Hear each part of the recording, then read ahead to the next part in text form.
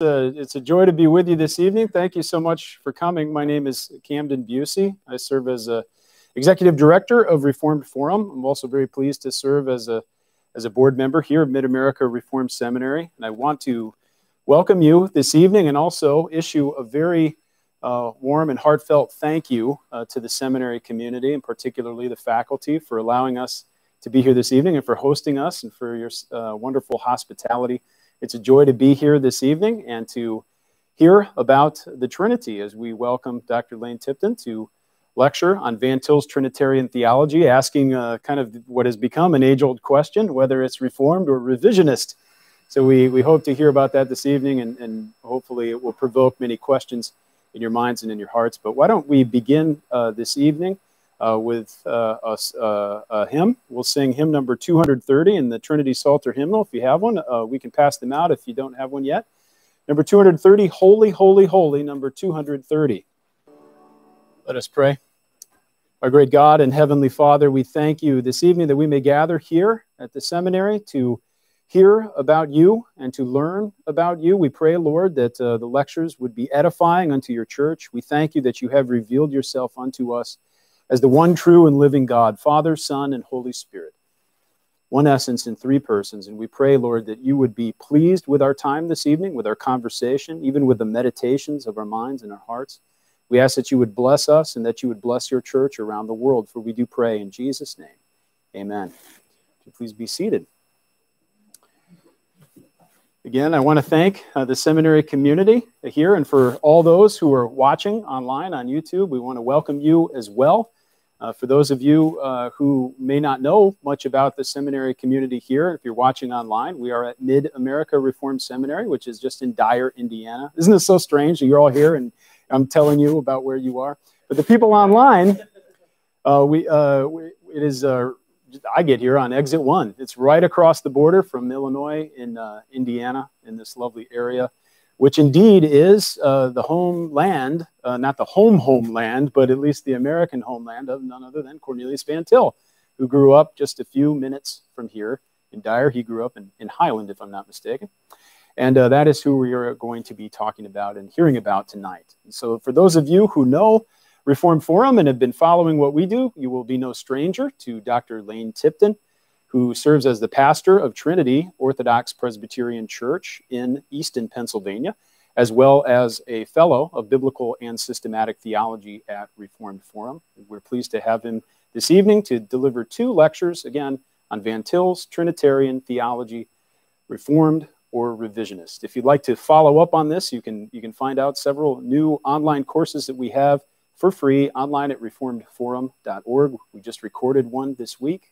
The seminary is very kind to open up a classroom for us to record that, and that hopefully will be online, Lord willing, by the end of the year. But let us welcome Dr. Lane Tipton as he delivers our lectures.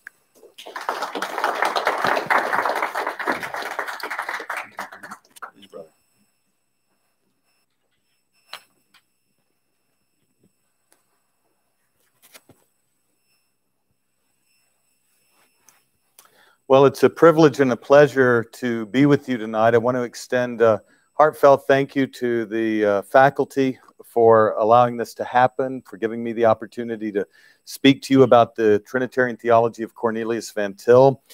It's a topic that has been, over the past several years, resurgent in certain ways. There has been renewed interest in the theology of Van Til. There have been some published works that have engaged critically with his theology. And so I think it's an appropriate time for us to spend some time looking at Van Til's doctrine of the Trinity and ask the question whether it is Reformed or Revisionist.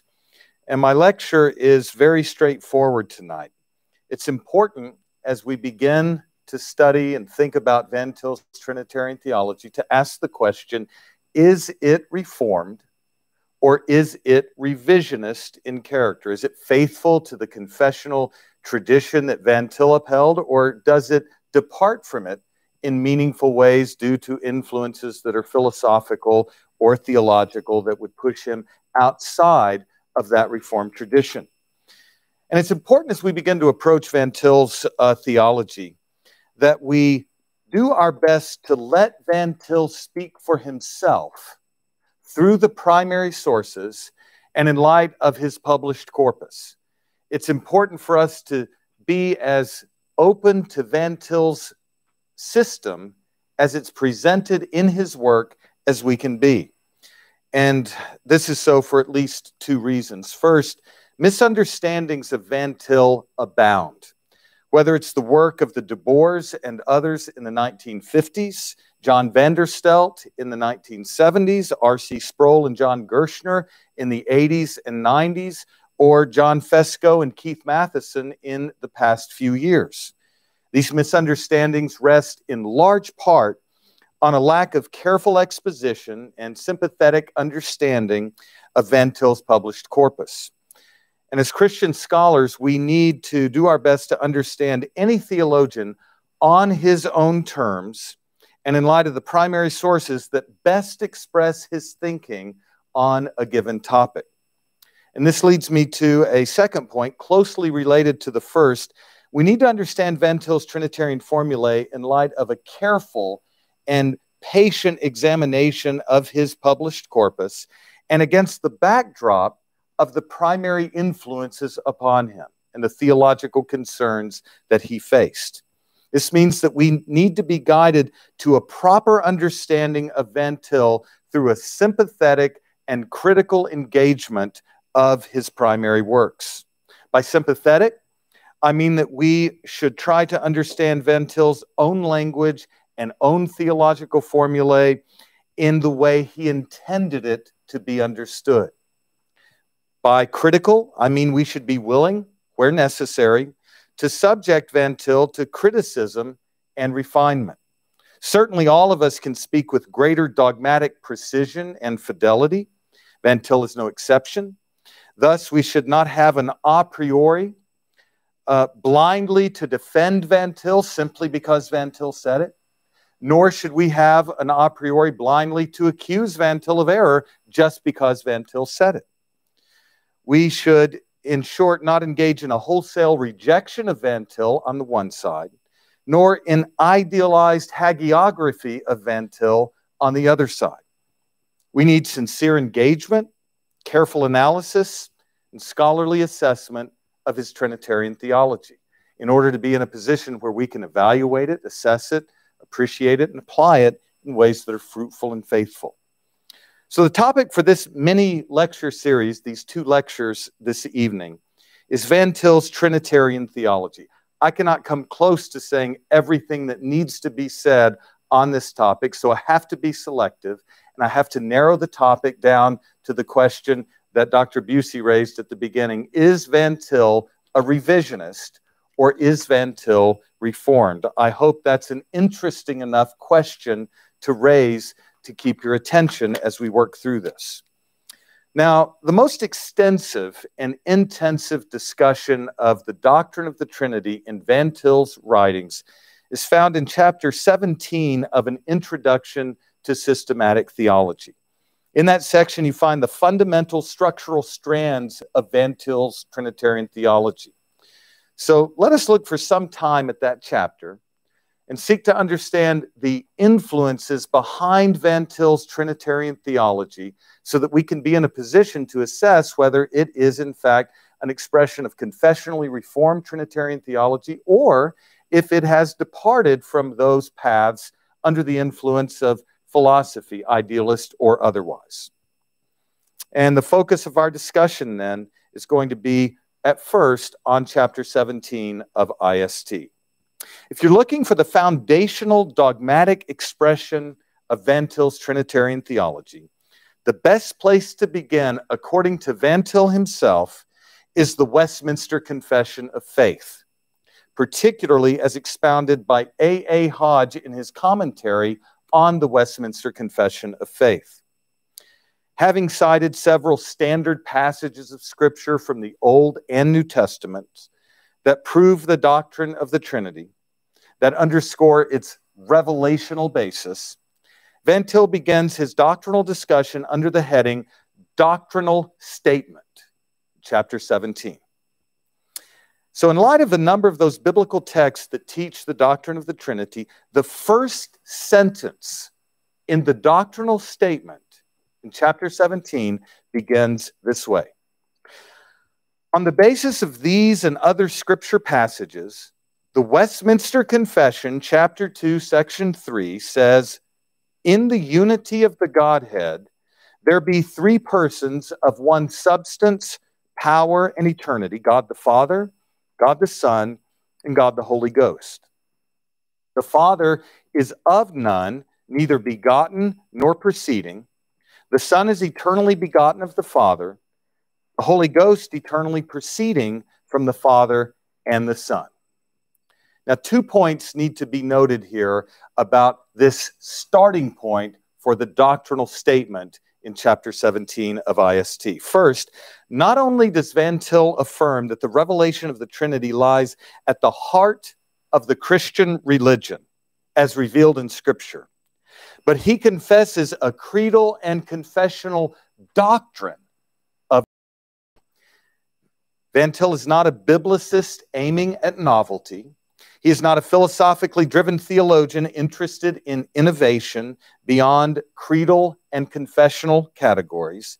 His Trinitarian formulae enshrine the classical Reformed Trinitarianism represented in chapter 2, section 3 of the Westminster Confession of Faith. Whatever Van Til seeks to develop, it is rooted in the Scriptures as that scriptural teaching is summarily expressed in the Westminster Confession of Faith. And second, and germane for our purpose tonight, Van Til begins his doctrinal statement of the Trinity with the Westminster Confession of Faith. He begins his doctrinal statement. He does not begin with a contemporary dogmatic theologian like Herman Bavinck or Gerhardus Voss. He does not begin with an ancient or Reformation theologian such as Augustine or Calvin. Instead, he begins with the Westminster Confession of Faith, the Reformed confession of his own Orthodox Presbyterian heritage. This illustrates that Van Til, as he presents his own theology of the Trinity, begins self-consciously with a Reformed symbol. He presents himself, first and foremost, as a confessionally Reformed Trinitarian theologian. However, it's not merely that Van Til begins with the Westminster Confession of Faith.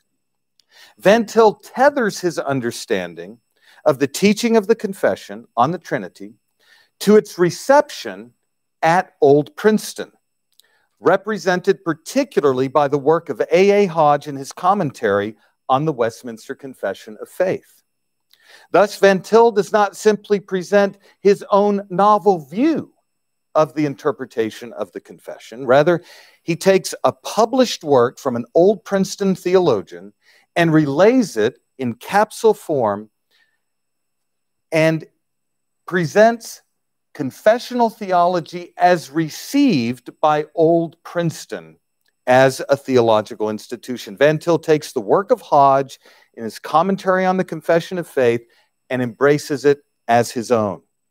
And he deems that discussion that Hodge has of the confession as very valuable as a summary of the teaching of the confession, which encapsulates his own theology. Therefore, let us move on to understand the basic contours of the confession's doctrine of the Trinity, as A.A. Hodge offers three foundational propositions that summarize the Trinitarian theology in the Westminster Standards. Van Til quotes directly these three summarizing propositions that outline the doctrine of the Trinity, and what I'm going to call it, for the sake of our lecture tonight, are the three structural strands that distinctly and conjointly represent confessional Trinitarian orthodoxy. And let me make explicit from the outset that keeping these distinct strands together at all times as mutually conditioning, mutually reinforcing propositions is as important as I know how to emphasize. It's not simply that each proposition is confessed and held in isolation from the others, but each proposition represents a fundamental truth about the Trinity that must always qualify the others and be understood in light of the others. And so it requires us to think in terms of the intertwining and interrelation of these three structural strands. In the section, chapter 17, entitled Doctrinal Statement, Van Til cites and quotes directly from Hodge these three mutually intertwined structural strands that form classically Reformed Trinitarian theology. I'm going to read that for you. In explanation of this, A.A. Hodge says, having before shown that there is but one living and true God, and that his essential properties embrace all perfections, this section on the Trinity asserts in addition, first, that the Father, Son, and Holy Ghost are equally one God, and that the indivisible divine essence and all divine perfections and prerogatives belong each to each in the same sense and degree. Secondly, that these titles, Father, Son, and Holy Ghost, are not different names of the same person in different relations, but different persons. Third, that these three divine persons are distinguished from one another by certain personal properties and are revealed in a certain order of subsistence and operation. These, end of quote, these, according to Hodge, are the three conjointly integral aspects of a robust confessional theology of the Trinity. And so let me treat these propositions in order, and let us look at the way Hodge expounds them as they represent Van Til's own view in terms of its confessional expression as received by Old Princeton, where Van Til was trained.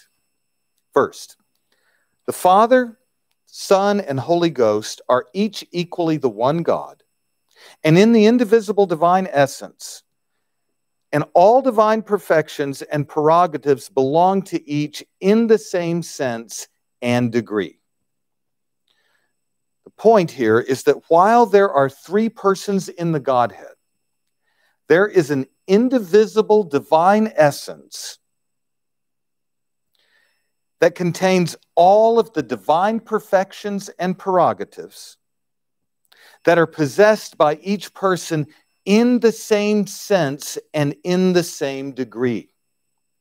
This means that the indivisible divine essence and all the perfections proper to that essence belong equally to the three persons who together are that essence.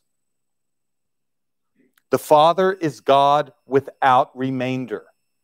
The Son is God without remainder.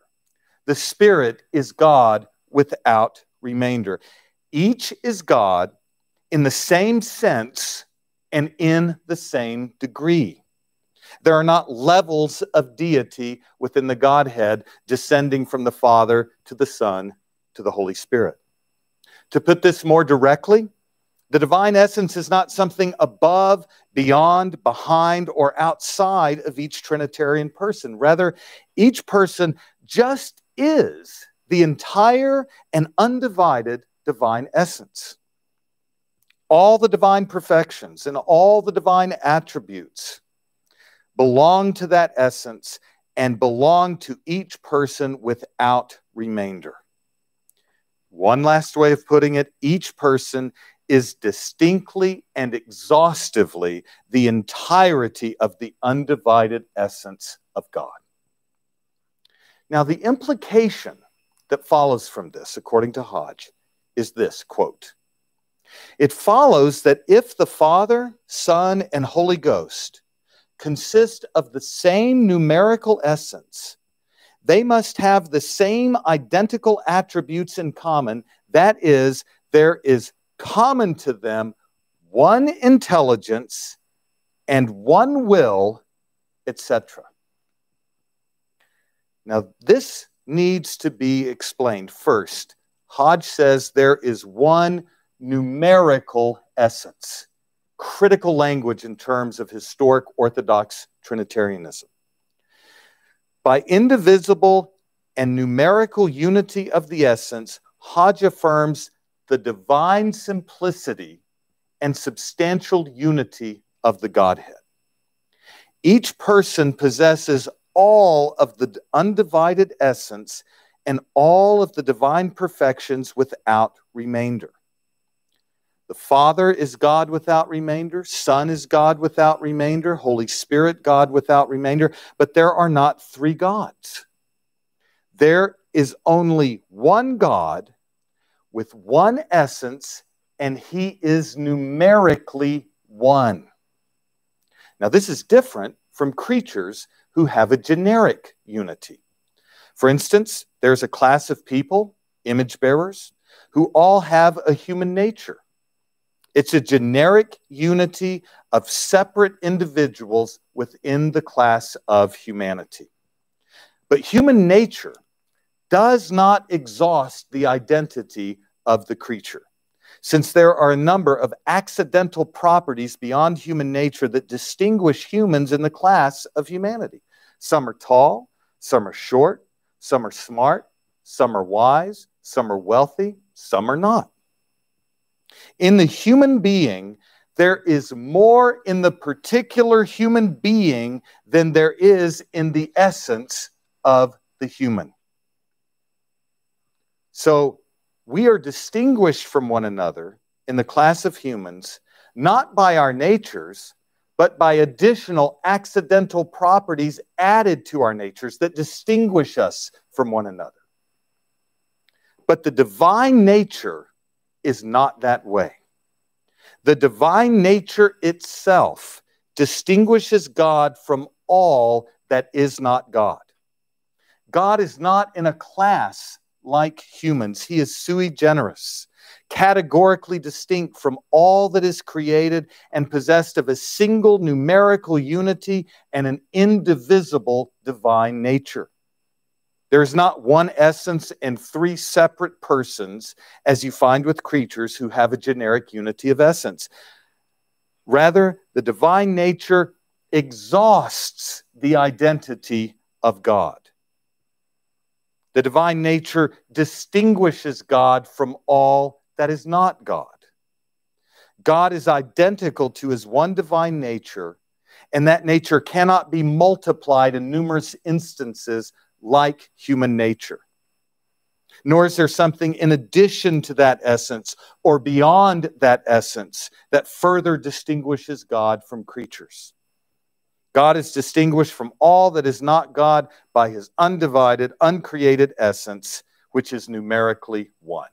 This is foundational monotheism that's taught in the scriptures, confessed in the creeds, and expressed in the Westminster Confession of Faith. So the Father, Son, and Holy Spirit are distinctly and without remainder that one divine nature and possess fully and equally all of the divine attributes. But in addition, as an entailment of that numerical unity of essence, Hodge says that each person, quote, must have the same identical attributes in common. That is, there's common to them one intelligence and one will.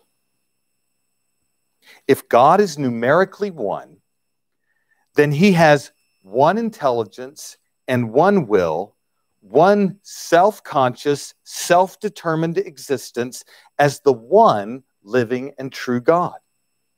God, in his unity of essence, is divided neither in his mind nor in his will. There are not three separate intelligences and three separate wills in the one living and true God.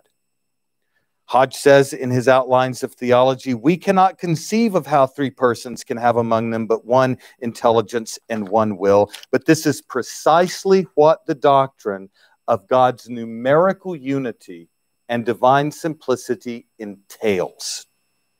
Neither the being nor the knowledge, nor the will of God is divided or partitioned. God's being is numerically one. God's knowledge is numerically one. God's will is numerically one. But a question emerges at this point. How do we relate the three persons of the Trinity to the one undivided essence, to the one undivided intelligence, to the one undivided mind and will? That leads us to the second and third propositions that Hodge sets forth, which we will treat together, and you'll see why. Here they are.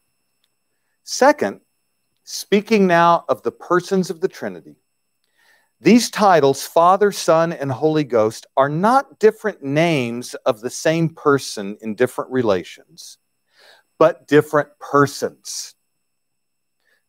Third, and expounding, these three divine persons are distinguished from one another by certain personal properties and are revealed in a certain order of subsistence and of operation.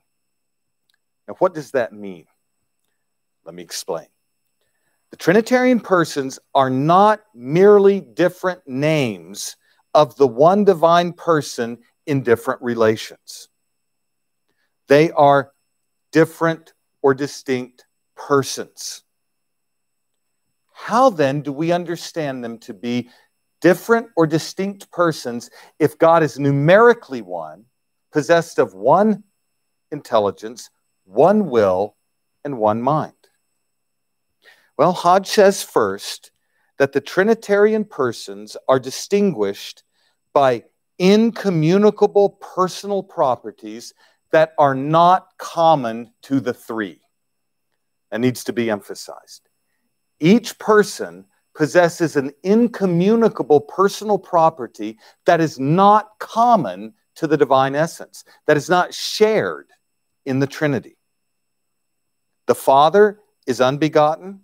The Son is begotten of the Father. The Spirit proceeds from the Father and the Son. And these mark out incommunicable personal properties that cannot be interchanged. Paternity belongs to the Father alone. Filiation belongs to the Son alone. Spiration belongs to the Spirit alone. And these are the discriminating properties that differentiate the persons who are the one living and true God. These properties cannot be interchanged. This means there is a bona fide personal distinction within the undivided essence of God. Each person is distinguished from the other by a property not common to all three. This is one of the greatest difficulties in the doctrine of the Trinity. While confessing the undivided unity of the Godhead, and while confessing that each person is entirely that undivided essence, we also confess that there are three properties not common to the essence of God. Three properties that are not common to all persons, but rather unique to each, distinctive of each, discriminating personal properties. But what more can we say about those three in order to avoid the error of tritheism?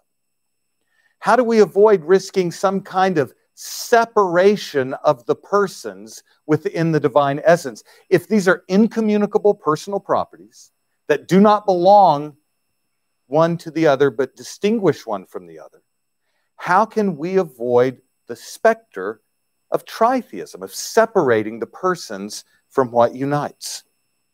Well, Hodge adds something critical by way of explanation. This is fundamental to Reformed and Catholic, lowercase c, orthodoxy. He says this, quote, "The properties of each person, on the other hand, are those peculiar modes of personal subsistence which distinguish the relation of each to the others. You see, these personal properties are personal relations of subsistence among the persons of the Trinity. And these persons are equal in glory and power, the same in substance, without remainder. So, let me put it this way. The Father, as unbegotten, is not the Son, but he subsists distinctly as the entire and undivided essence of God. The Son, as eternally begotten of the Father, is not the Father, but he subsists distinctly as the entire and undivided essence of God, and likewise the Holy Spirit. The personal properties are at the same time subsistent relations in the entire undivided essence of God. So while distinguished by these personal properties, each person subsists distinctly as the whole and undivided divine essence. No one person has more or less deity than the others. They are absolute and without qualification co-equal, having the same substance, power, and glory. So this idea of a subsisting relation that Hodge talks about, this is what we affirm about the persons that keeps us from dividing or partitioning the essence of God. And the conception of a subsistent relation needs a brief word of explanation. For a Trinitarian person to subsist as the entire divine essence means simply that the person is related to the essence by way of identity. The Father is the essence of God. The Son is the essence of God. The Spirit is the essence of God, so that each are exhaustively identical to the divine nature. The three persons, therefore, do not divide or partition the one essence of the Godhead. They subsist distinctly as it. So neither the undivided divine essence, the incommunicable personal properties, nor the peculiar modes of personal subsistence, none of those three are accidental or incidental to the life of God. They are equally basic, equally fundamental, and equally ultimate in God. This, in brief, is basic Trinitarian orthodoxy spelled out in a bit more detail than those three summarizing propositions.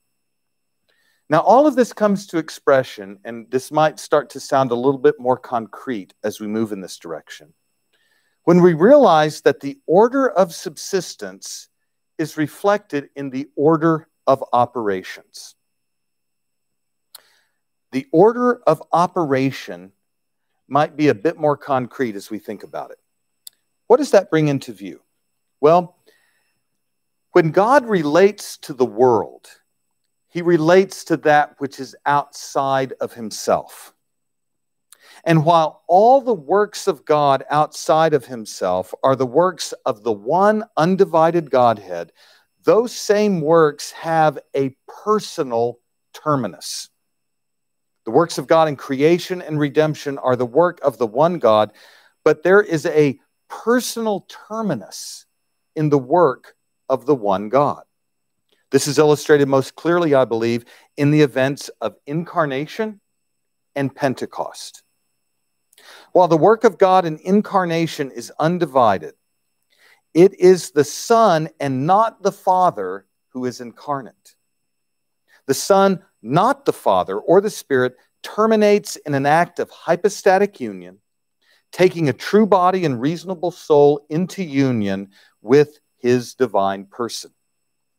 This is true only of the Son, even though he cannot be divided at any point from the Godhead or separated from the Father or the Spirit. Likewise at Pentecost. It is not the Father or the Son who is poured out from heaven, Acts 2, 32 through 33, but it is the person of the Holy Spirit.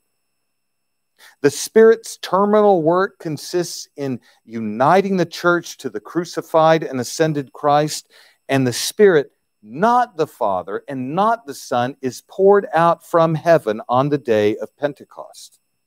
This is true only of the Spirit, even though he cannot be divided at any point from the Godhead or separated from the Father or the Son. Matching then the unique subsistent relations is a certain order of operation distinct to each person in the Godhead. Unity and diversity are equally ultimate features in the life of the Trinity. Now, in evangelical theology, Hodge says that God, quote, exists eternally and constitutionally as three self-conscious persons. But for aught we know, in the depths of his infinite being, there may be a common consciousness which includes the whole Godhead and a common personality. That may be true, but what belongs with us to deal with is the sure and obvious fact of revelation that God exists from eternity as three self-conscious persons, the Father, Son, and Holy Ghost. Now, here's what I want you to note. And the reason I'm treating Hodge so much is that after I've treated him, all I need to do is read Van Til to you. So it'll get easier here in a second. But I just want to do this. It's going to pay off, I promise.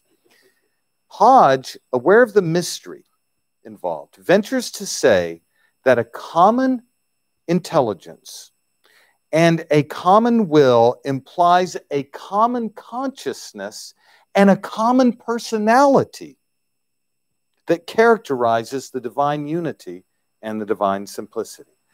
A common knowledge, a common will, a common consciousness, and a common personality are the entailments of the numerical unity and divine simplicity of God. Yet, at the same time, there are three distinct subsisting relations within that self-sufficient, self-determined being, three distinct self-conscious persons.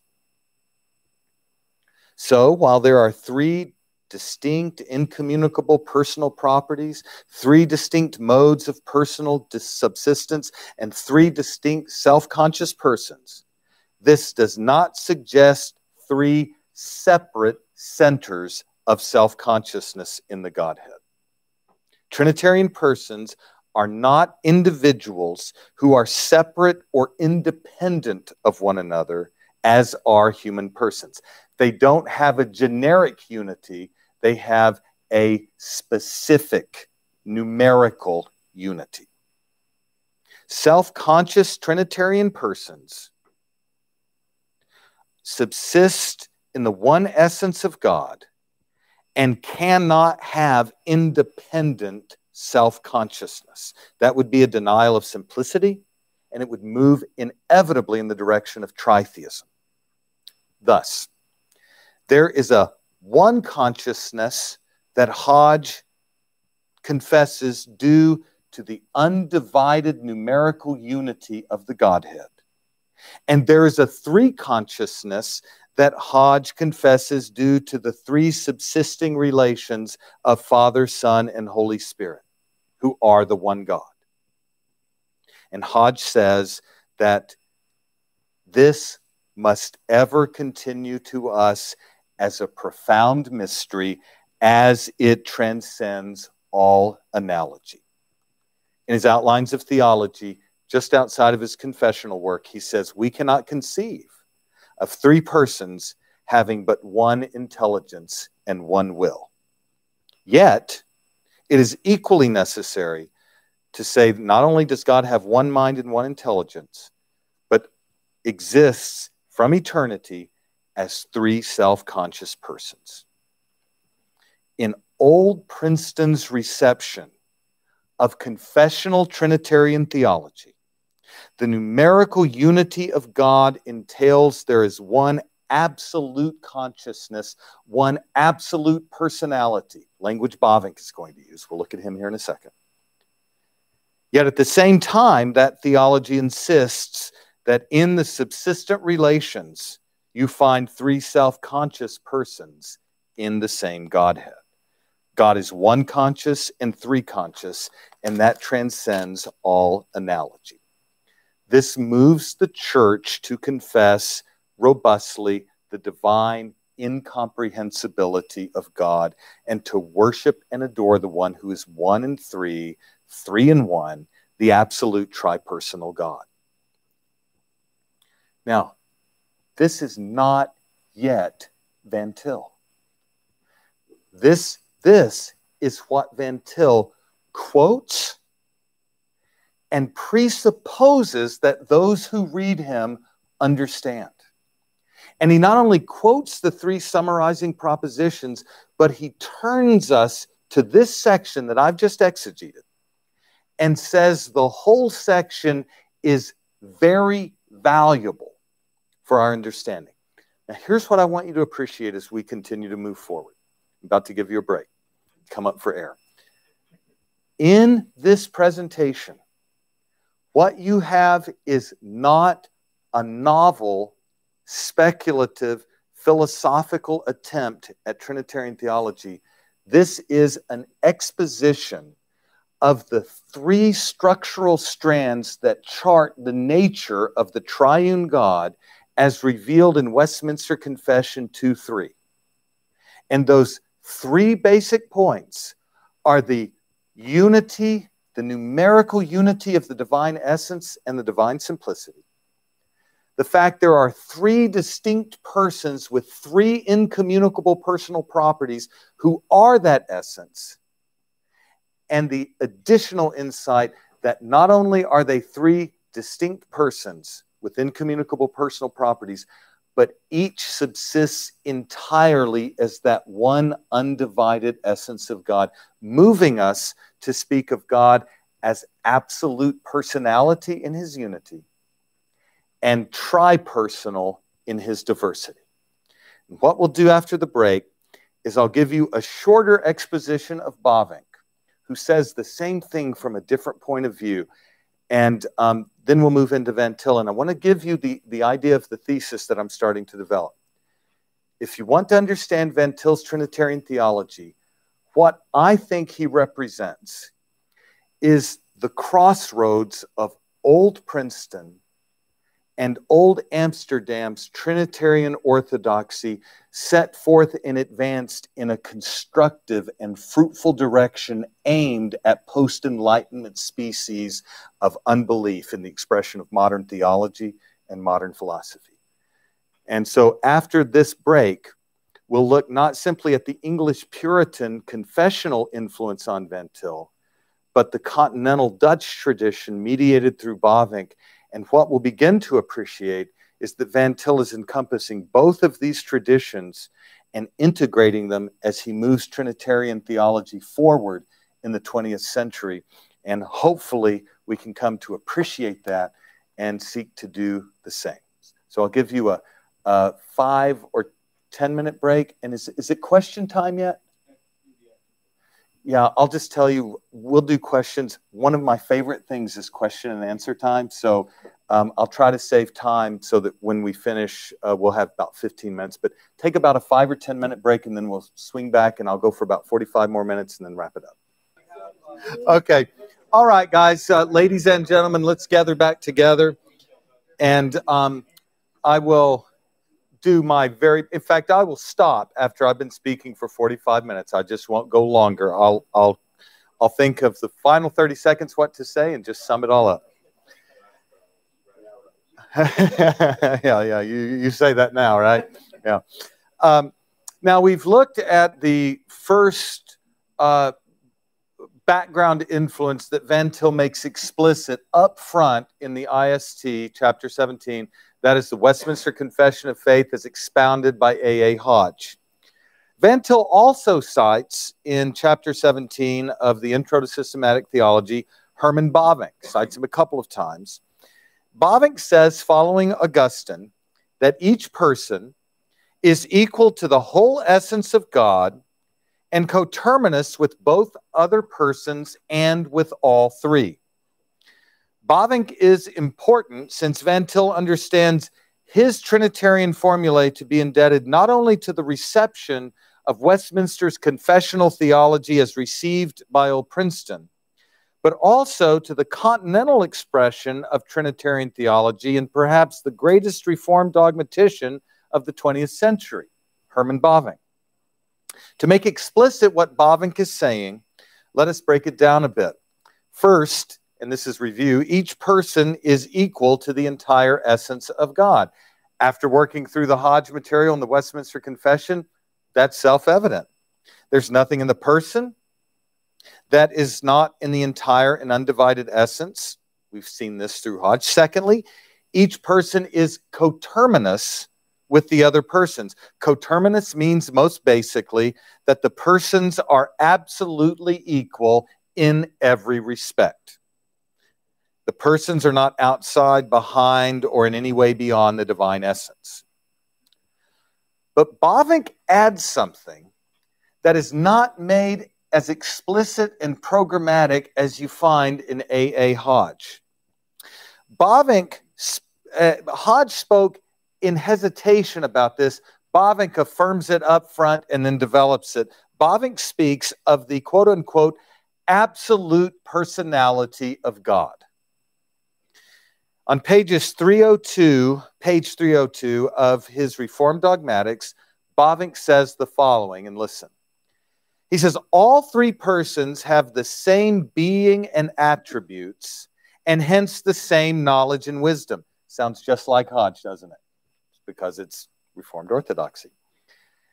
He says, goes on to say, the unity of the divine being opens itself up in a threefold existence. The persons are not three revelational modes of the one divine personality. The divine being is tripersonal precisely because it is the absolute divine personality. Here, Bavinck situates the tripersonality of God as the unfolding of the absolute divine personality and the unity of the divine being, which is one in knowledge and wisdom. The divine being is tripersonal precisely because it, the divine being, is the absolute personality. Please recognize what Bavinck is saying. The absolute personality of God's divine being opens itself up in threefold existence. The divine personality, the absolute divine personality, which is one in God, opens itself up in a threefold existence of Father, Son, and Holy Spirit. The underlying conception here is that the absolute divine personality itself subsists in a threefold manner, as Father, as Son, as Holy Spirit. This is the complement to what Hodge says about the individuals or the persons who subsist as that divine essence. Bavinck amplifies. He says this, in God, these three persons are a threefold differentiation within the divine being. This self-differentiation results from the self-unfolding of the divine nature into personality, thus making it tripersonal. Bavinck in this quote works in what we might call, possibly, I hope this is useful language, the reverse direction from Hodge to come to the same conclusion.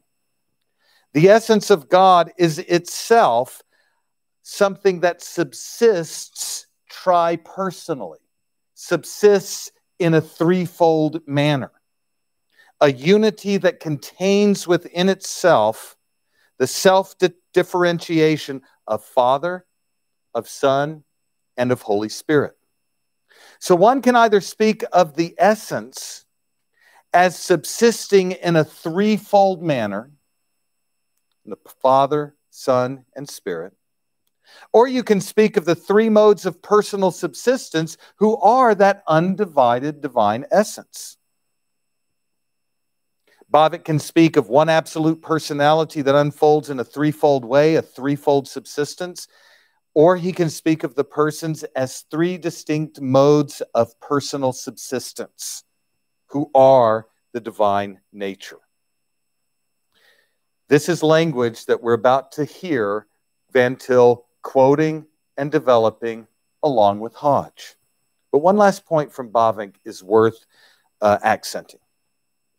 Discussing Augustine's conception of divine unity, Bavinck did not hesitate to denote God's unity in substantial and in personal language.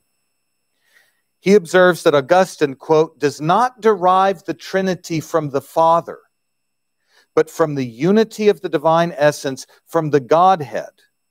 Neither does he conceive of it as accidental, but as essential to the being of God. According to him, the mode of personal existence pertains to the being of God.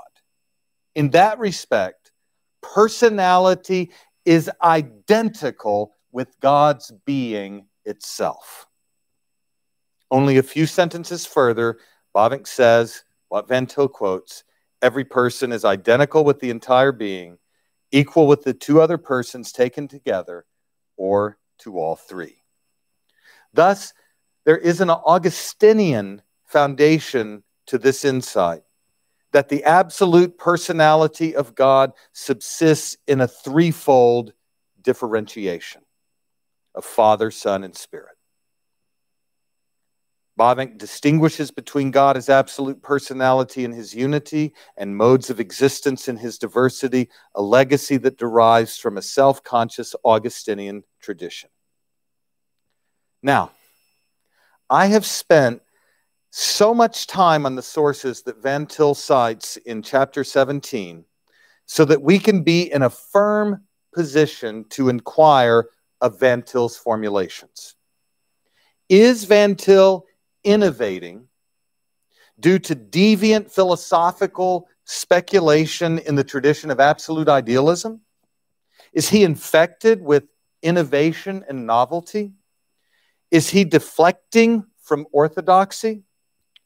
Or is he following the path that was set by Old Princeton and Old Amsterdam, represented by the work of Hodge and Bavinck? At this point, it might feel anticlimactic if you've read Van Til.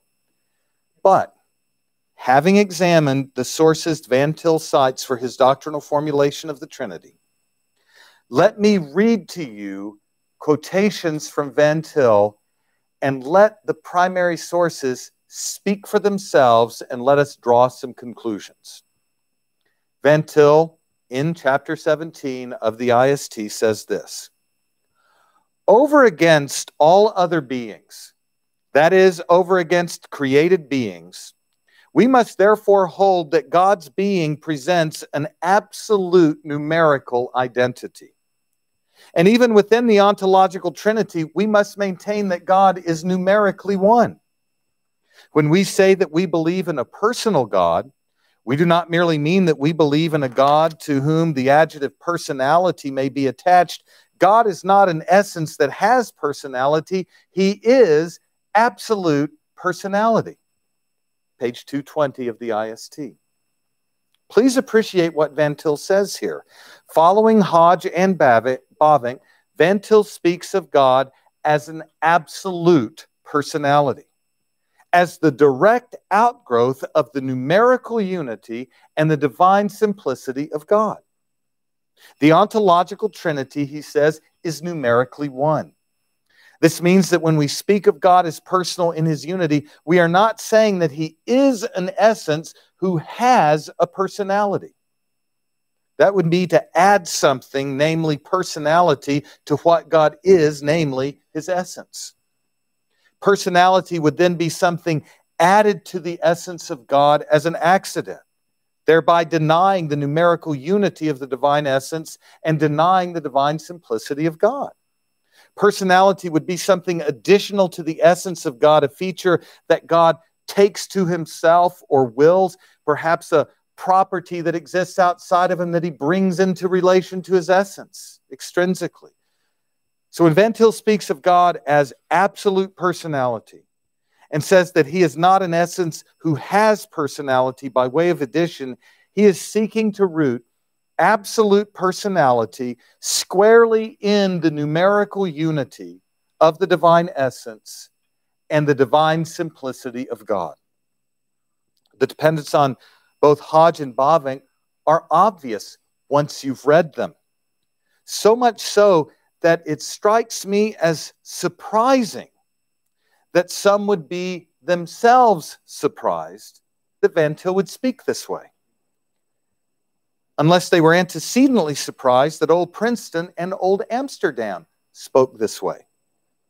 Van Til's conception of God as absolute personality is the outgrowth of the numerical unity of the essence and the divine simplicity found in the works of Hodge and Bavinck as they are amplifying Reformed confessional Trinitarianism. To make this explicit, let me quote from 2 pages earlier in the IST, page 218. Van Til says, "There is then no distinction between absoluteness and personality. God does not merely have personality, but is absolute personality." Do you hear that? No distinction between absoluteness and personality, because the unity of the divine being, the numerical unity of the essence, entails it. However, in the very next sentence, listen to what Van Til says. He says, "Yet within the being of the one person, we are permitted and compelled by Scripture to make the distinction between a specific type of being and 3 personal subsistences."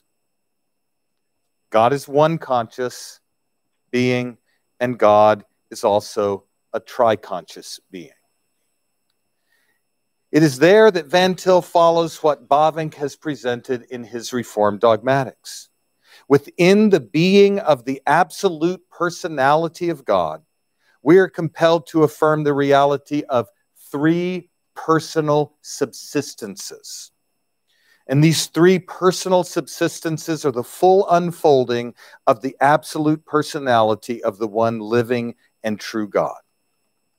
3 distinct persons subsist as the entire and undivided essence of God. And from that, Van Til concludes God is a one conscious being, and yet he is also a triconscious being. The one consciousness is an entailment of the simplicity of the one divine essence.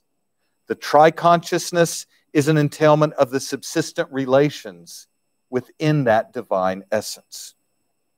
Triconsciousness represents personal subsistence, the real distinctions among the persons who are God, and uniconsciousness, the simplicity of that one absolute personality. Now here's a place where there could be some opportunity for us to fine-tune and offer critical reflection on Van Til, but note this. For Van Til, God as a divine person and God as an absolute personality are synonymous expressions. Let me try to prove that. First, the quote from Introduction to Systematic Theology, page 230. Listen, God is one person. When we say we believe in a personal God, we do not merely mean that we believe in a God to whom the adjective personality may be attached. God is not an essence that has personality. He is absolute personality.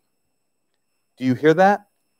One person and absolute personality define one another. They're synonymous for Van Til.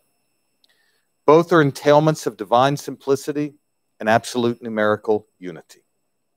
Moreover, God's being as absolute personality does not introduce the problem of a 4th person, since, as Van Til says, within the being of the one person, we're permitted and compelled by Scripture to make the distinction between a specific type of being and 3 personal subsistencies.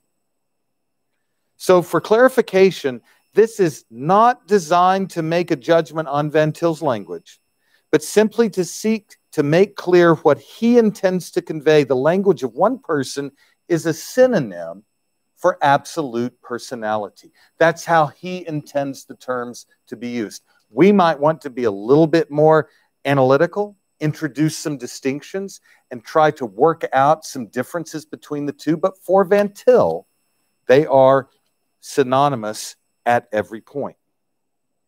Van Til's not introducing a fourth subsistence into the Godhead. He is simply trying to speak in terms that are consistent with the unipersonality or absolute personality of God. In fact, to give you one more example where Van Til uses these terms interchangeably, in Defense of the Faith, page 28 of the first edition, he says that God's absolute personality involves self-conscious activity, and in the next paragraph changes his language to say that God is an absolute personality. In 3 successive sentences on that page, Van Til alternates between absolute personality, absolute person, absolute personality to denote the same Trinitarian reality. There is no evidence in the paragraph Van Til intends to convey anything different about the Godhead by his change in terminology. So the parallels are striking indeed and illustrate that Van Til is by no means innovating in his Trinitarian theology. He is using the language, conceptual framework, and categories that he inherited from Old Princeton and Old Amsterdam. So I think along these lines, it's best to understand Van Til's Trinitarian theology as a unique expression of the best insights taken from Old Princeton and Old Amsterdam. The English Puritan and continental traditions converge in Van Til's synthetic appropriation of Trinitarian theology in the service of Reformed apologetics. It's quite a breathtaking endeavor. It's ecumenical in that rich and robust Reformed sense of the term. But I would be remiss if I did not give you one last insight that bears on the integration of Trinitarian theology and the image of God and covenant. You may have been listening to this lecture and saying to yourself, what is the cash value of all of this? I've heard about numerical unity and simplicity and subsistent relations and the absolute personality of God unfolding in and subsisting as 3 distinct persons. How does this bear on the development of Reformed theology? Well, we've already seen the groundwork that Van Til has laid through the work of A.A. Hodge and Bavinck, but I want to call your attention to Charles Hodge. And let me begin by giving you a quote from chapter 17 of IST. Van Til's quoting Hodge, and he develops this in this chapter and in another place. And it introduces the category of Trinitarian perichoresis. Trinitarian perichoresis. Let me give you the quote, and then let me amplify it in the time we have left. Hodge says that as the essence of the Godhead is common to the several persons, they have a common intelligence, will, and power. There are not in God 3 intelligences, 3 wills, 3 efficiencies. The 3 are one God and therefore have one mind and will. This intimate union was expressed in the Greek church by the word perichoresis, which the Latin words in extentia, in habatio, and intercommunio were used to explain. That's from volume 1, 461 of Hodge. In short, Hodge argues that while the persons remain distinct hypostases, they have one mind and one will as they indwell and inhabit one another personally. This is a distinct concept. And Hodge also says this fact, which Van Til quotes, of their intimate union, communion, and inhabitation of the persons of the Trinity is a reason why everywhere in Scripture and instinctively by all Christians, God is addressed as a person in perfect consistency with the tripersonality of the Godhead. Now let me point out what Hodge is saying here and then amplify it. Hodge is saying not only do the persons subsist in the divine essence, so that the Father distinctly subsists as God, the Son distinctly subsists as God, and the Spirit distinctly subsists as God. But they also, as such, indwell one another in the sense that there is a personal union, a personal communion, or a personal inhabitation of person in person. These are also known not as relations of subsistence, but co-inherence. Person dwells in person. This is a critical feature that Van Til develops in his work. And let me give you just a bit of amplification on it. Francis Turretin, in his Institutes 1, 257, I find to be stellar on this. And I want to share this with you and amplify it. He says that the term emperichoresis, quote, was not used without reason to describe the intimate mutual union of the persons that can be inferred when the Son is said to be in the Father and the Father in the Son, John 10:38, 14:11. Continuing the quote, they thought this mystery could not be better expressed than by the phrase enalon emperichoresin, i.e., a mutual intertwining or in existence and immanence, so as to designate that union by which the divine persons embrace each other and permeate, if it is right to say, each other, so that always remaining distinct, yet they are never separated from each other, but always coexist. Wherever one is, there the other also really is. 3 comments are in order. First, perichoresis takes for granted the absolute numerical unity of God's essence and the relations of personal subsistence in that undivided essence. Perichoresis is not competitive with that. It's not seeking to replace it.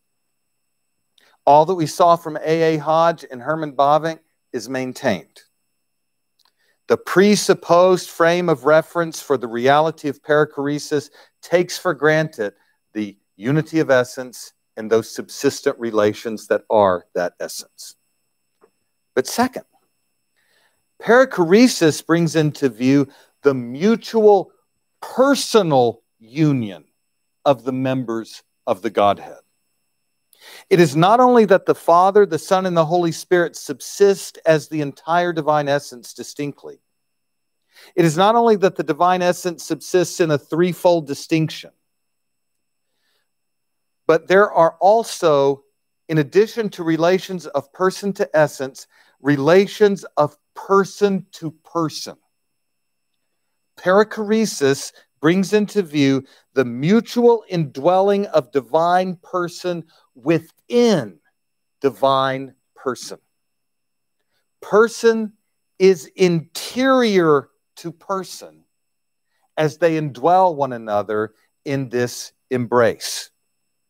And Turretin uses 2 conceptions to describe perichoresis. The first is mutual permeation. The second, mutual embrace. First, the persons permeate one another in their relations. Now, this is hard to describe. If I had a board, I'd probably put a bad diagram up and try to show you what it looks like. But the persons are entirely and exhaustively interior to one another. They dwell in one another. They exhaustively inhabit one another. There is no initial exteriority or space that is closed by the persons. They are never in any way personally separated and needing then to be brought together as they subsist distinctly as the divine essence. They are exhaustively interior to one another, exhaustively permeating one another. Yet, in that permeating and exhaustively interior relation, each retains his incommunicable personal property. The Father, paternity; the Son, filiation; the Spirit, spiration, from the Father and the Son, filioque. But second, and this is important, the persons, according to Turretin, embrace one another in the ineffable interiority of these coherent relations. This conception needs all the attention we can give it. It warrants a separate lecture. The permeating relations are relations of mutual personal embrace. This is analogous to a fellowship bond between the Creator and the creature in the Garden of Eden. But it is categorically different than that relation, because the relation between the Creator and the creature has a distance, a religious distance, Westminster Confession 7:1 speaks of. The permeating personal relations of perichoresis are entirely interior, and the embrace is accordingly one of interiority. They embrace one another in perfect interior inhabitation without losing their personal identities. Perichoresis is thus the conceptual capstone for a full-orbed Reformed Trinitarianism. Each person subsists as the entire and undivided essence of God, person-essence relation, but also embraces and permeates the others from the inside, person-to-person relation, or a relation of co-inherence. The exhaustive relation is a relation of embrace. And this transcends all creaturely analogy. It cannot be found among creatures. Creatures don't have the numerical unity, they don't subsist as the divine essence, and they don't exhaustively permeate and embrace one another in an interior personal relation. However, and this is where I hope this will move you toward worship and drive you to become better covenant theologians. While this does transcend all creaturely analogies by way of finding something perfect, there is one good one. Perichoresis, if we can conceive it, is the archetypal relation in the Trinity that is replicated in the new relation of creation sovereignly willed by God when he creates Adam as the image of God. Adam, as the image of God, is created in true knowledge, original righteousness and holiness, and in a religious relation to God that consists in personal fellowship expressed in worship. That's what it means to be the image of God, to be in personal relationship to the self-contained, condescended triune God, and to worship him according to his revealed will. As the image of God, Adam is created in natural religious fellowship, and that movement from God to Adam, entering into a relation that is religious and personal. It is the created ectype of the Trinitarian perichoresis. It is unique to the Reformed tradition, as it is put here. The Reformed view of the image of God is distinct. This cannot be found in the Lutheran view of the image of God, Roman Catholic view of the image of God, the Arminian view of the image of God, the Pelagian view of the image of God. This is characteristic of the Reformed view of the image of God. And if you want to read about it in a section that I find delightful, Voss's Reformed Dogmatics 2, pages 13 through 15, develops this over against Roman Catholicism in a delightful way. But I'm digressing, and I'm sorry. Secondly, not only is perichoresis the Trinitarian archetype for the religious relation of Adam as the image of God, it is also the reality that grounds God's covenantal condescension in an act of special providence to advance that natural religious relation to consummation. In other words, perichoresis is the Trinitarian archetype for the conception of the covenant that God enters into with Adam. I'm not going to speak about the Pactum Salutis. It would be a fun topic to lecture on. But what does the covenant offer? The covenant of works offers confirmed and consummated fellowship with the triune personal God, who is Adam's blessedness and reward for his perfect, personal, exact, and entire obedience. If Adam obeys under the covenant, he will advance from the estate of innocency to the estate of glory, and he will receive God as his blessedness and reward. The consummation of the covenant relation is that he comes into an unbreachable and immutable bond of religious fellowship beyond probation in Eden, in consummated Sabbath rest. That is the fruition of covenant.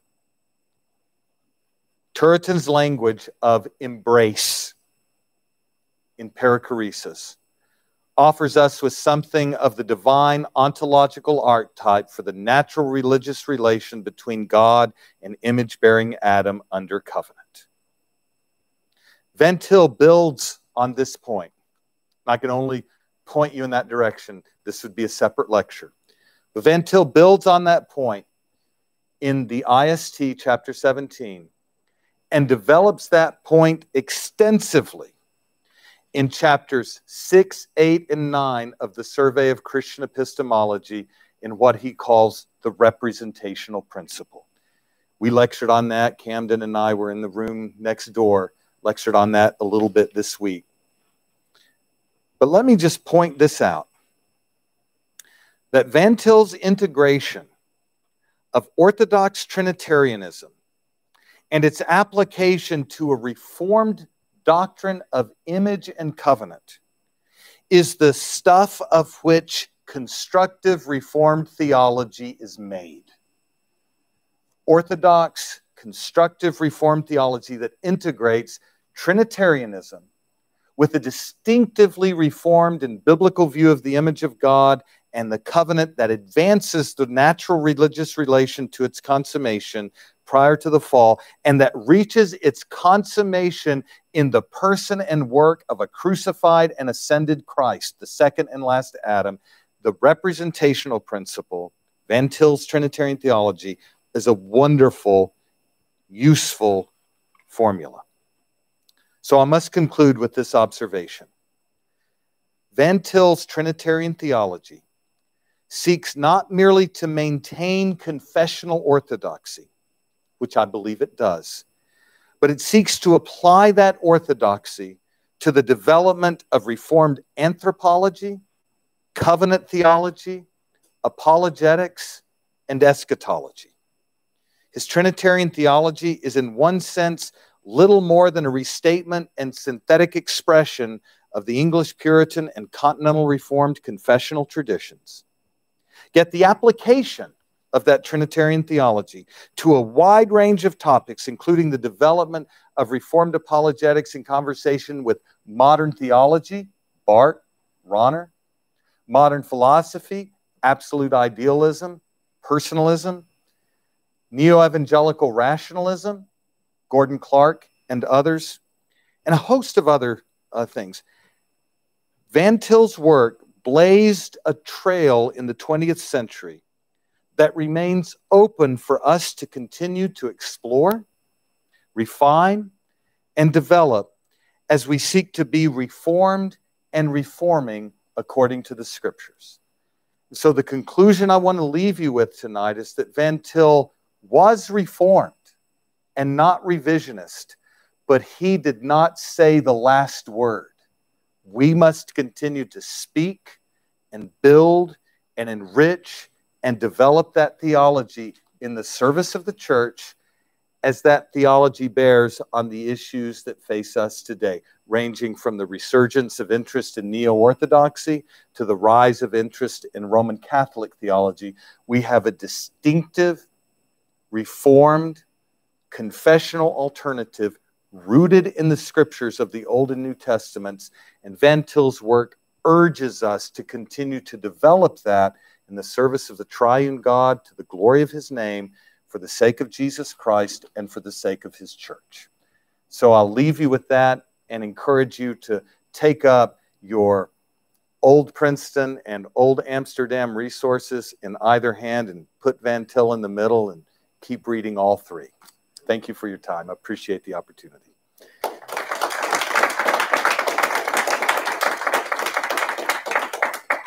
Now, I have already some questions right up here. And I'm going to read them and make sure I understand them. And I'll let you know this. This is, I guess it's a weakness of mine. When I was in Jakarta about 8 years ago, please don't get up and leave when I tell you this. I did Q&A for 6 hours. I know it's not even ever going to happen again. But I started at about 7, and it just went on and on and on.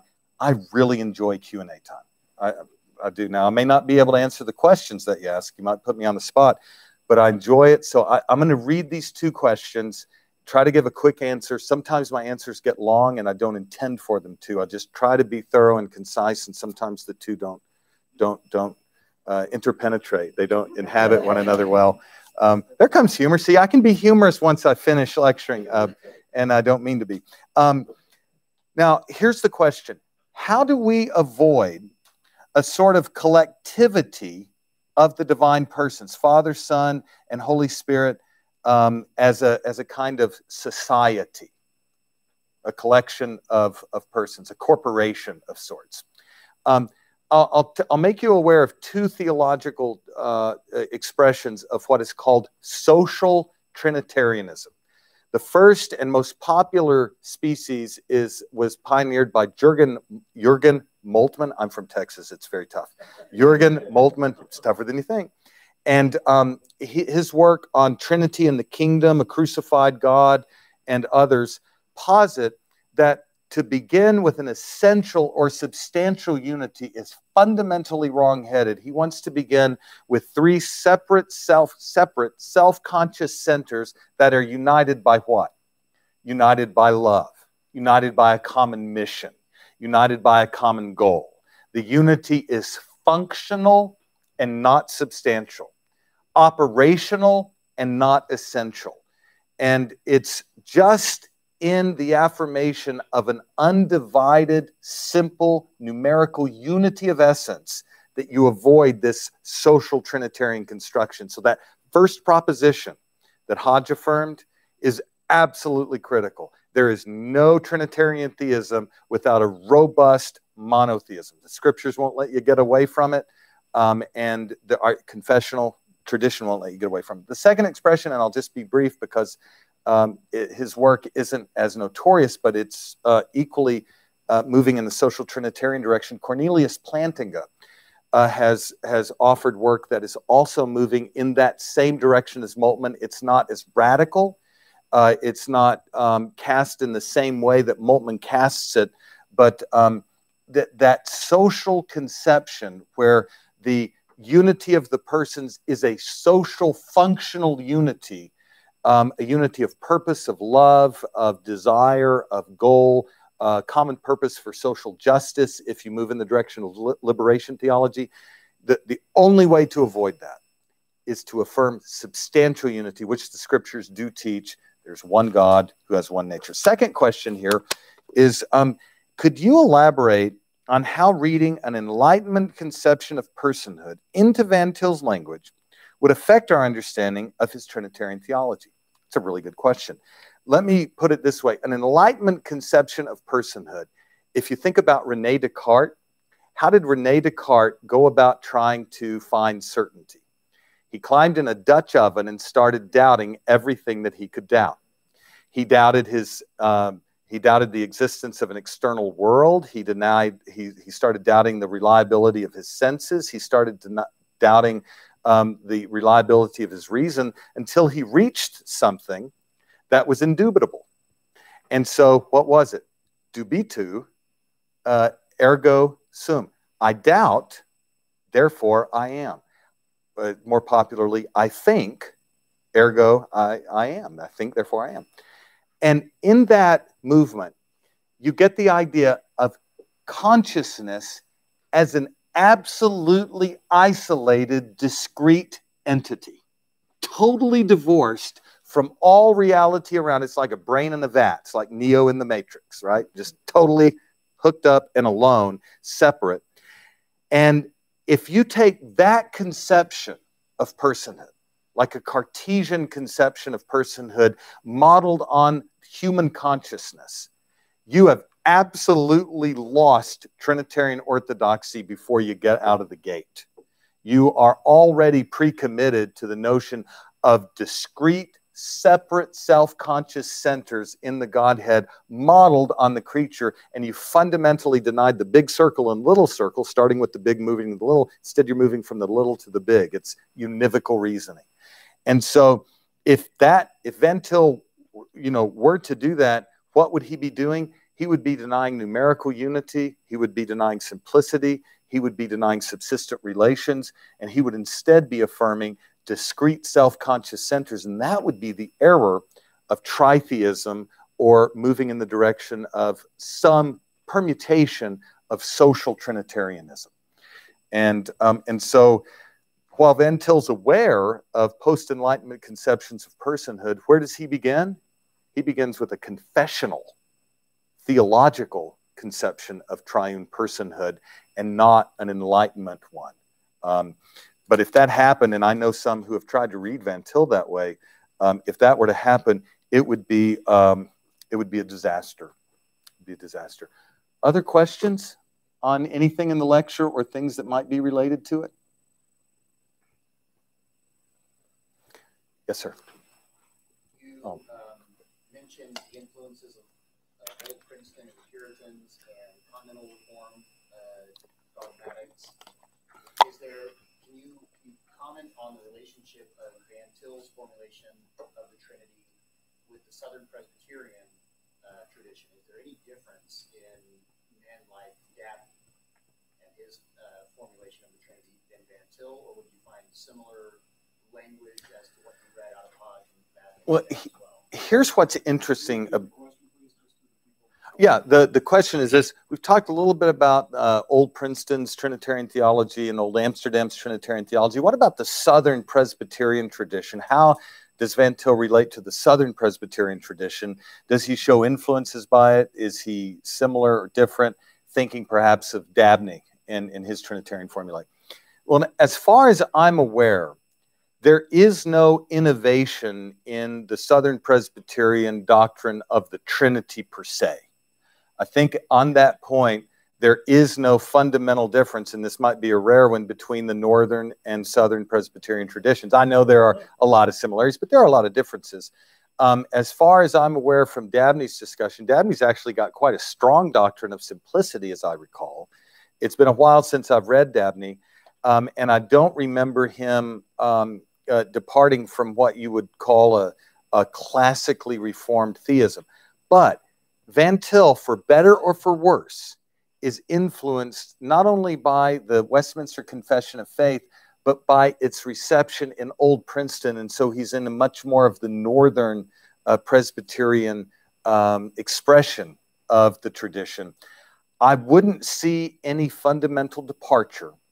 I wouldn't see any fundamental difference, but nor do I see any self-conscious dependence on those sources for Van Til's work. A large part of it depends on the fact that Van Til was trained initially at Calvin and then switched to Princeton, was reading Bavinck in Dutch for years.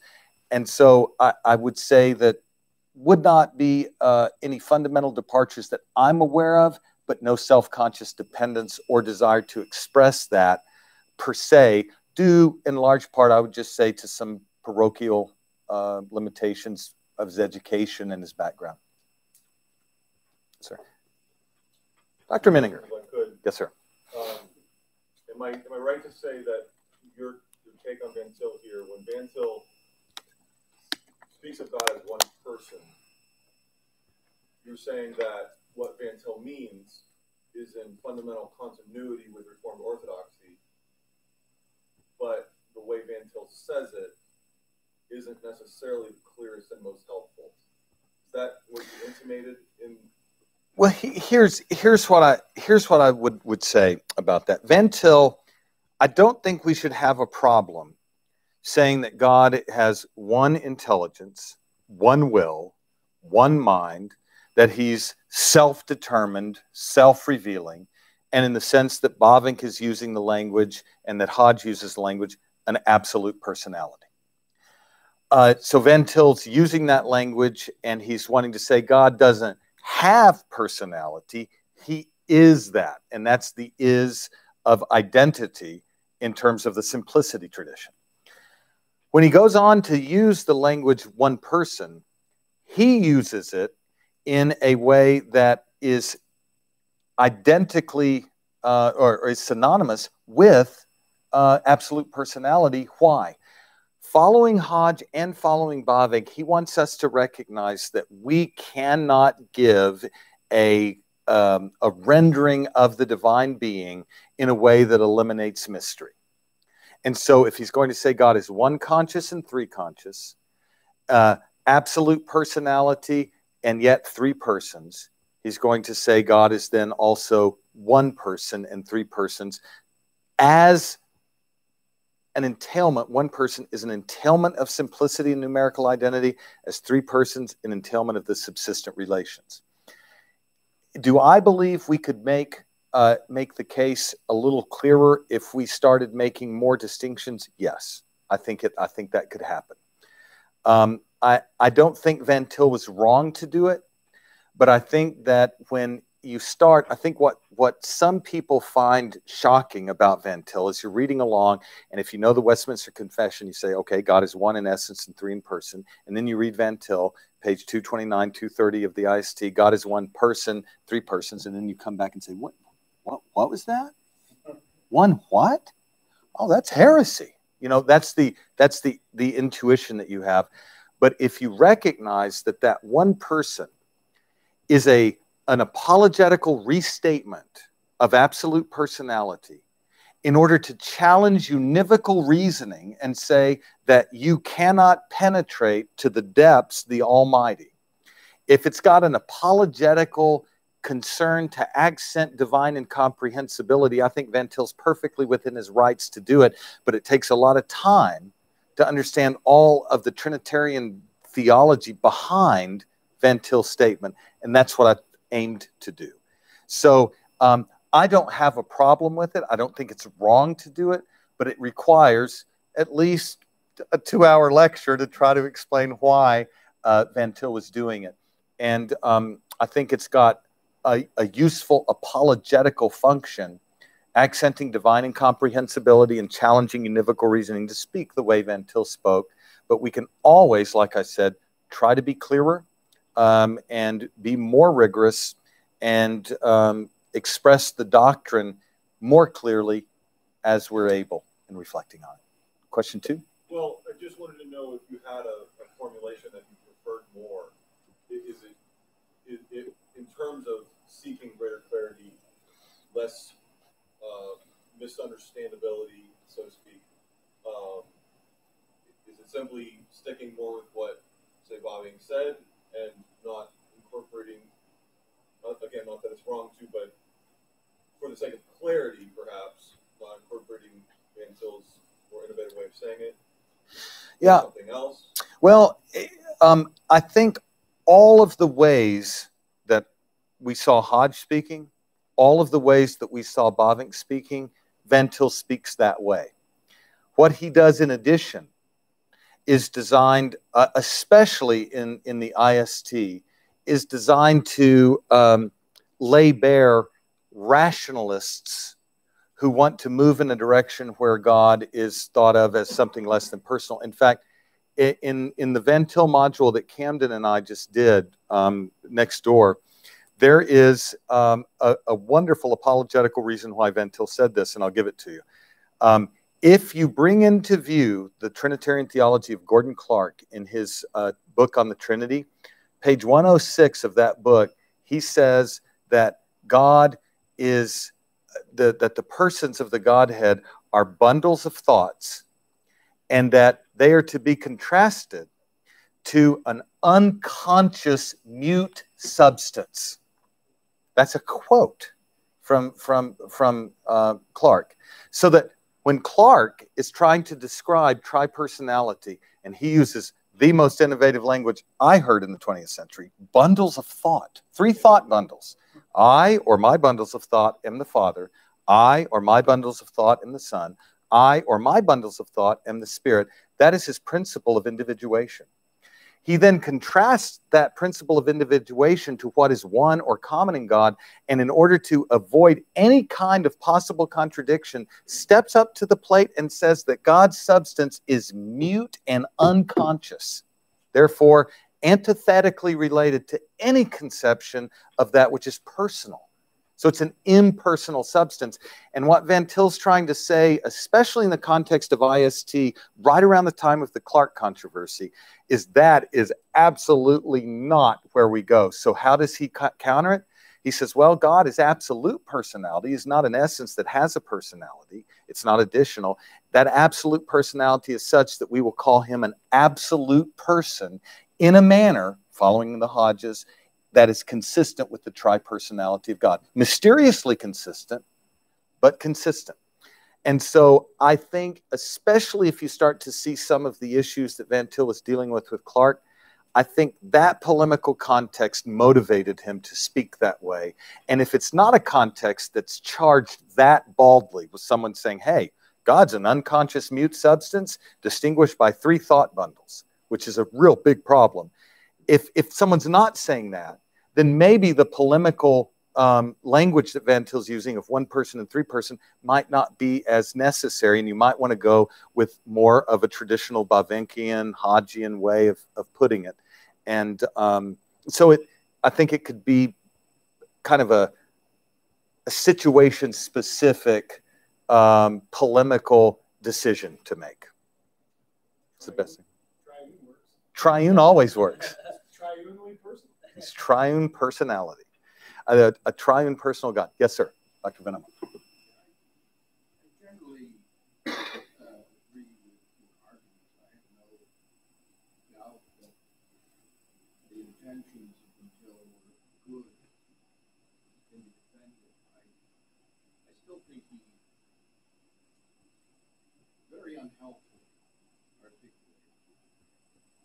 You, I gather from your lecture, were often using the language that kept a bit of a distinction with respect to one numerical being and its tri-personality, 3 persons. Yes, sir. Use the word personality. Now, I can find one place in Bavinck so far, but there may be others, where he uses the language of the singular personality, 1 personality. He never uses the language of 1 person, yet 3 persons. That's true. It simply invites what I think is one of the principal worries in any formulation of Trinity theology, equivocation in the use of terms. Because you're not using the term 1 personality of 1 person, in the case of Till, to say the same thing, or the word person in that instance doesn't have consistency with the sense in which as triune, subsisting in 3 persons. And creeds, confessions, don't use that language. So I'm not disagreeing with the gist of what you were arguing, that I don't think his use of that language in itself suggested in parts from historic reform, lowercase c Catholic, Trinitarian orthodoxy, but it's most unhelpful. We should have had an editor who told him to revise that or clarify or explain what he's saying. Yeah, Maybe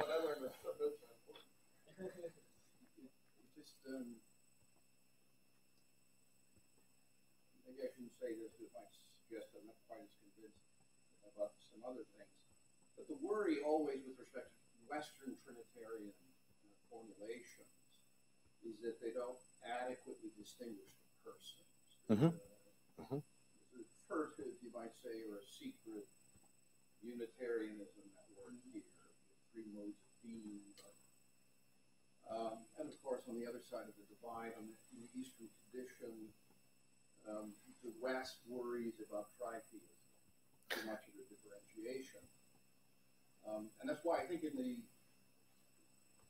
more ecumenical consensus language of the creed and confession, the terms one in being, three in person, are rather, I think, carefully and consistently employed, and they're not used equivocally.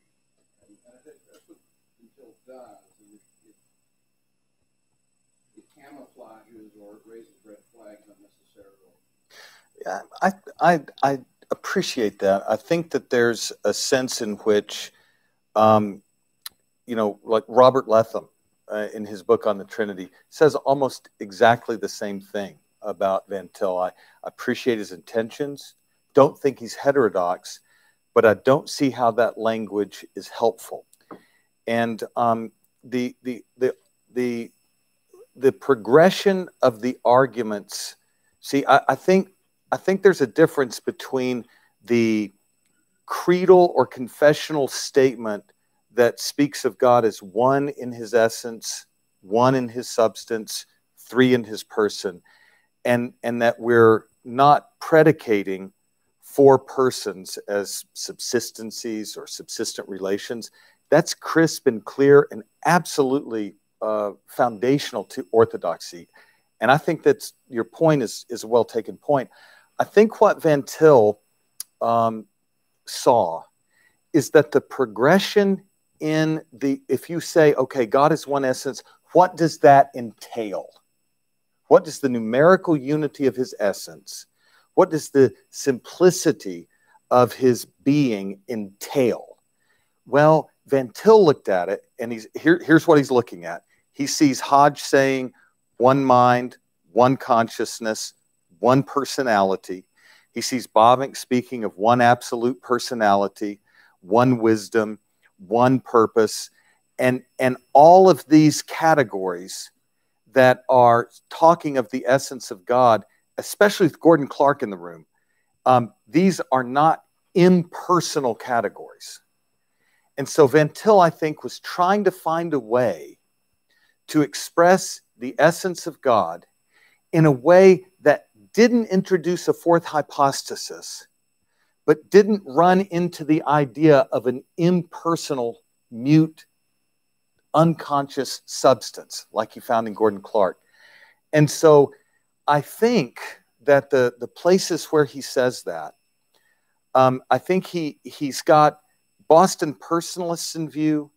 God is one person, but not three. Gordon Clark, God is three persons, but a mute,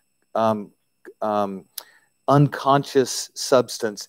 And so I think that what motivated it was a desire at a deeper level to parse out what that essence means. And he ran into so many categories from Old Princeton and Old Amsterdam that moved him in the direction of talking about absolute personality and unipersonality, that I think he tried to move in that direction in order to showcase incomprehensibility.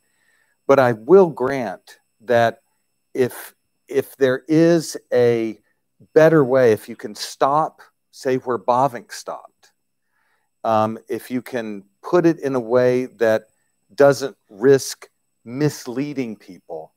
I do see your point. There's a pastoral concern there.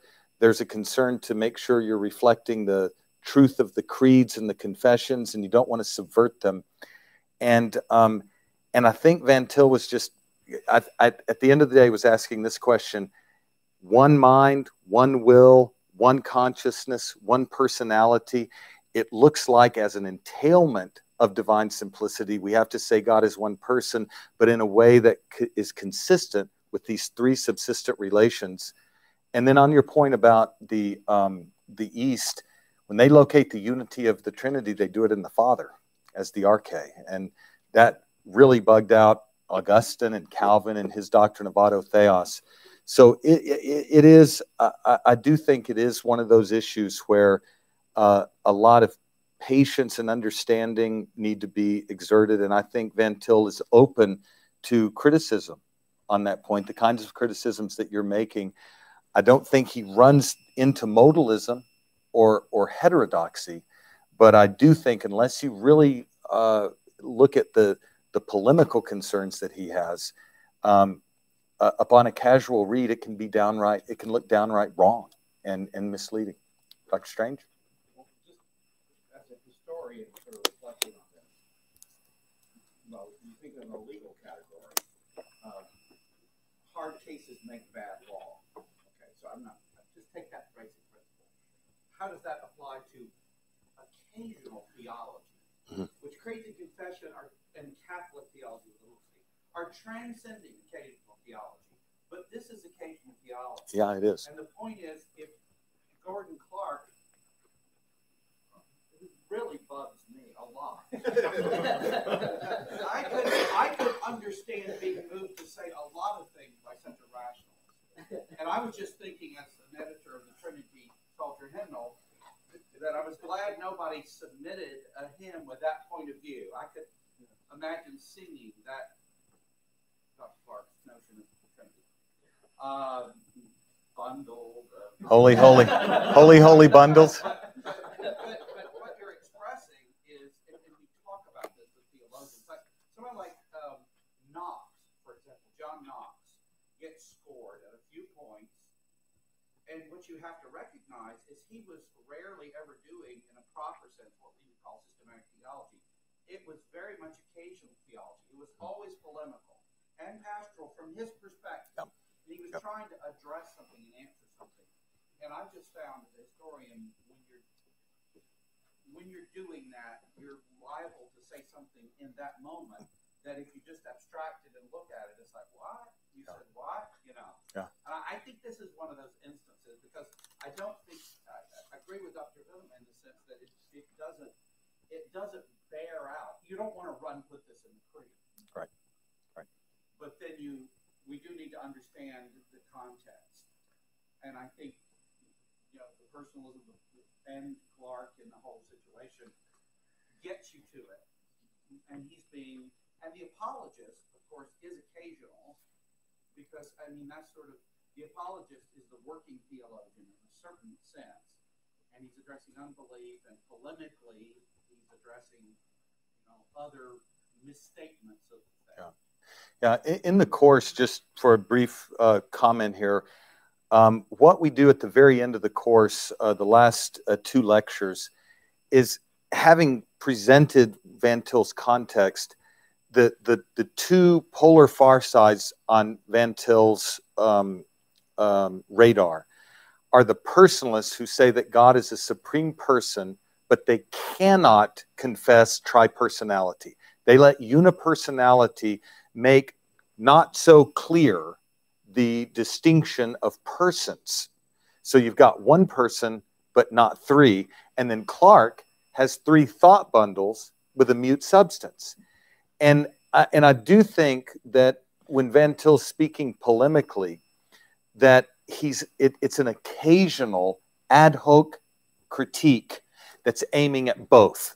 One conscious and three conscious, one person and three person.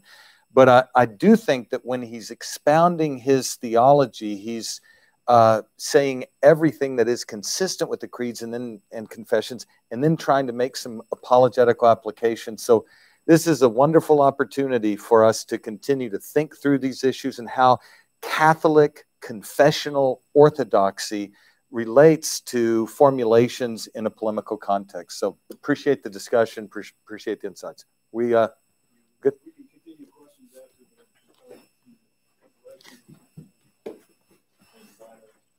Do you need to? Thanks. Thank you. Well, thank you all for coming, but why don't we give Dr. Tipton a round of applause. Thank you.